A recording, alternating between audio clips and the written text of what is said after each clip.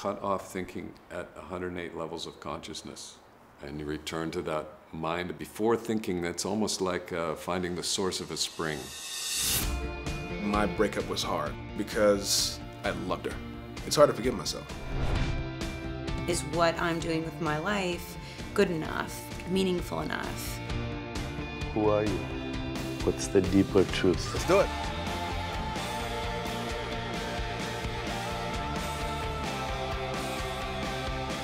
I'm so excited.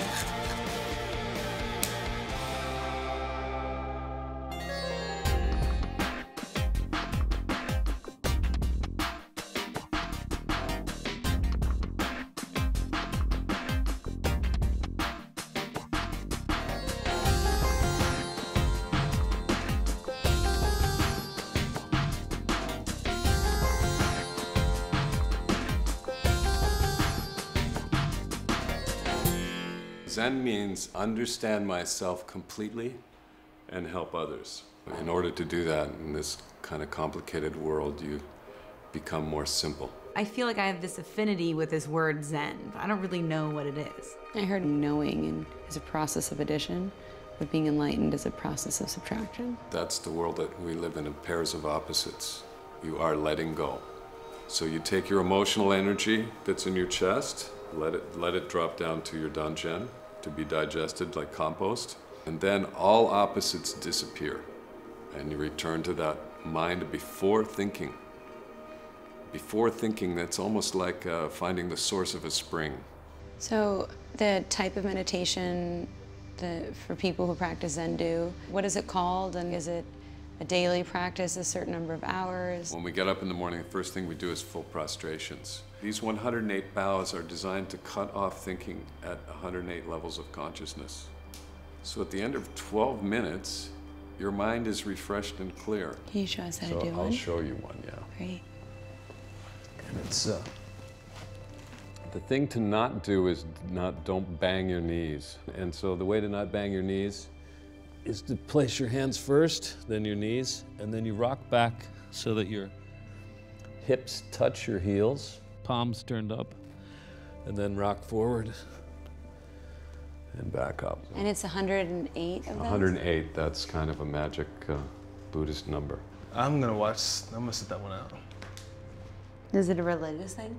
I don't know, I just don't feel it. No, I mean, I don't want to disrespect anyone, I just don't really care to. I just really looked at the physical activity of bowing for 12 minutes and I said, no, I do not want to do it. I didn't want to sit and bow to my knees and stand up 108 times. I just wasn't into it. It seemed stoic and it seemed to focus on the way that someone else has come into enlightenment as opposed to following your own regimen that's personalized for you. And I felt a little bad because I didn't want to leave my homegirl Natalie hanging high and dry. I'm going to do it by herself. But some things will resonate with you in life and some won't. We have work period typically here at the Zen Center. For example, a lot of jobs in a Zen Center involve cleaning. So if you're cleaning windows, you don't only clean the window outside, you're also cleaning your own mind.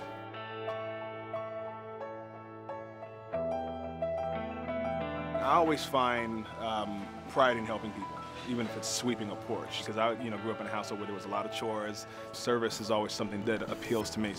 I really liked learning his story, and I asked him what he got out of it. And he just said, it's a clarity of mind, and it's the continuing of that. If I don't practice Zen, my mind gets cluttered again. And him saying that he practiced silence for years so that he could listen, because he was a blunt person. As soon as he said that, my ears went, whoop, blunt guy right here. Maybe the whole Dharma thing doesn't appeal to me at all, but I can still take away something. And the meat that I got out of this was just, hey, sometimes it's good to practice just being silent instead of just being so blunt with people. I think it's really great that certain people are drawn to living so simply to keep their mind clear. She's a hugger.